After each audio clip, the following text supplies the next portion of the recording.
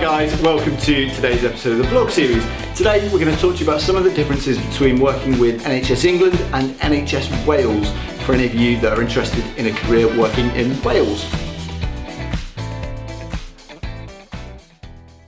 Okay, the very first question we always get asked when we're talking about jobs in Wales is, will I need to speak Welsh? Will I need to speak a different language? Unfortunately, the answer is no.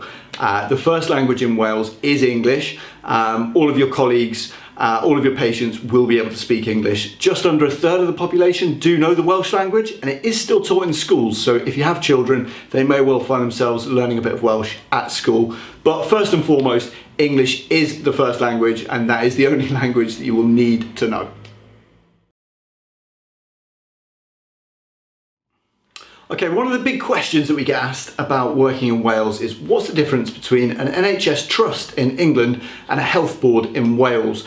And there is a bit of a distinction. So the NHS in England is made up of 240 trusts. There are 3 trusts in Wales, but they cover the entirety of Wales. That's the Velindre for Cancer Services, the Ambulance Service and Public Health Wales, which cover the whole country. But apart from that, there are 7 health boards.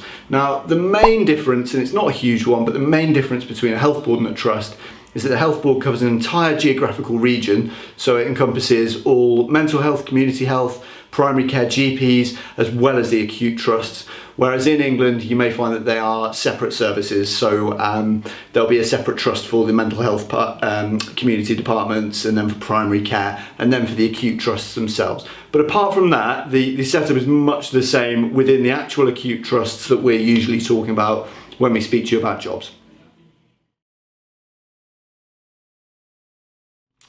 Okay, so another big question we get asked, and one of the, I guess, big reference points for doctors when they're choosing their trust in NHS England is to have a look at the CQC report. Now, in Wales, you'll notice that there aren't any CQC reports, so the Health Inspectorate Wales is the equivalent. Now, it's done in much the same way, but of course you'll just need to look in a different place to find it. Outcomes are measured against quality of patient experience, delivery of safe and effective care, and quality of management and leadership. So very much the same as the CQC, but you'll just need to look in a different place to find it.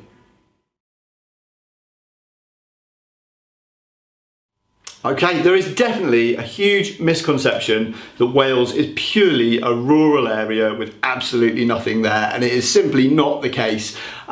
Just as for any of our candidates that say to us, I'd like to work in Birmingham, they might want to consider something in Walsall or Wolverhampton, or in Manchester they want to consider things in Salford and Macclesfield. If they want to work in London, they might consider things in Kent and Hertfordshire. It's exactly the same in Wales. You've got the big cities of Cardiff and Swansea, but then you've got a number of smaller towns surrounding those.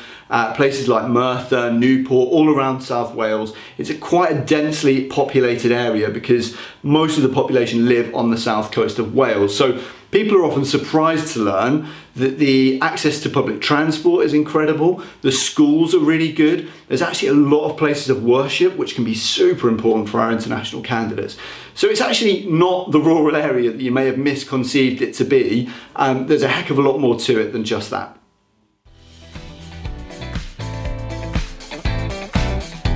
Okay, we are actively working on a number of roles in NHS Wales at the moment. So if you would like more information about working in Wales, then please do get in touch. We'd be most happy to help. We're looking for people across all specialities. So honestly, get in touch if you've got any questions about it. If you've just got some interest, then please let us know, and we'd be happy to divulge more information. As always, thanks so much for listening. We'll put the contact details up at the end of the video.